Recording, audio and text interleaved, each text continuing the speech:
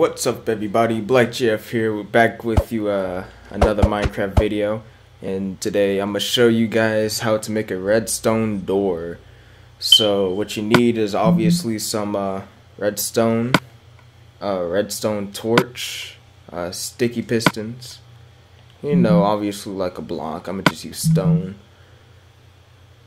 and yeah, you also need like a pressure plate, and I'm gonna just use a stone pressure plate.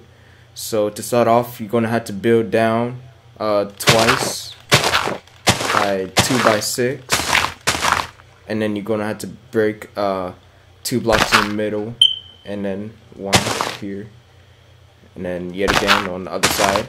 And then you're gonna just place down some redstone so you can get some charges with the pressure plate that I'm about to place down. And yeah, you just place the redstone all the way down there. And then you're going to have to place down a piston like this. And then you could just place down your torch and then another block above the torch, so then you could emit the redstone charge to the second one. And then yet again on the other side.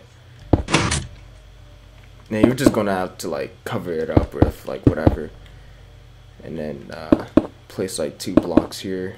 And then place a pressure plate on 2 pressure plates on both sides, and there you go, redstone door.